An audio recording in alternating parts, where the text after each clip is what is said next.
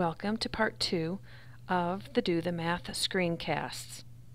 In this short screencast, we will explore the structures for providing this intervention using data to place students in the appropriate modules. Just a quick review if you missed part 1. Do the Math is an intervention program using explicit instruction 20 to 30 minutes per day, 3 to 4 times a week in a small group setting. Creator Marilyn Burns has over 40 years of educational experience and has the insight and experience of knowing how to help students where they struggle. The emphasis is on making meaning.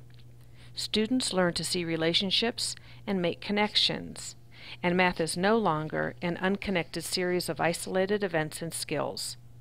This program builds on students' prior knowledge and explores students' understandings and misunderstandings. Remember, Do the Math is an intervention taught in addition to core. Schools that showed the most growth in their students had explicit instruction in Do the Math, 20 to 30 minutes, 3 to 4 times a week in groups of 2 to 8 students. Again, this is in addition to core. Think about the structures you have in your literacy block. How might those structures transfer to the math block?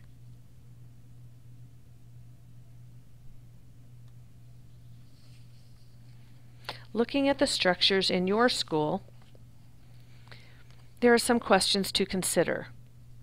Who will be providing this intervention? Teacher, special ed, student teacher, para?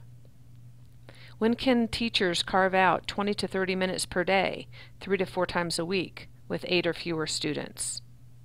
Where will this instruction be delivered? In a classroom, as a small guided group, pull out, or by another provider, before or after school?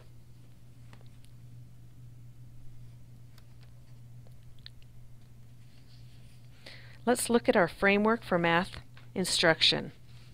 It allows for structures for small group instruction and supports for students who need intervention.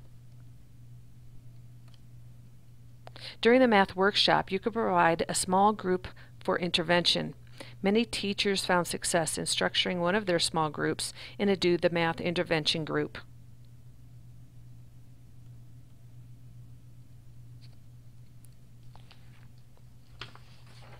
Do the Math also has various games that reinforce number sense that would benefit all students.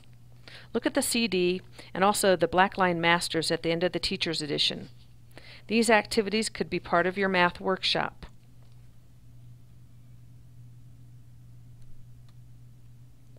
What are the things that you are using to identify students to place in an intervention? Some data that teachers have used to identify students have been the K2 Screener, GEM Assessment, Acuity, TCAP, End of Unit Assessment, and YPP.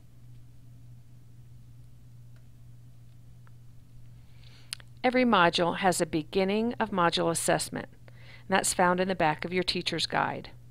If students score too low, that module might be too difficult. If they score too high, they probably don't need that particular module for intervention. And if students have a high rate of absenteeism, this might not be the best intervention, especially if it's delivered in a small group.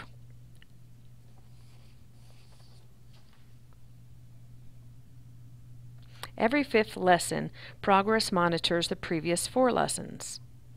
Each module also comes with an objectives tracker found in the back of your Teacher's Edition. The objectives tracker provides a tool for keeping track and progress monitoring your students throughout the module.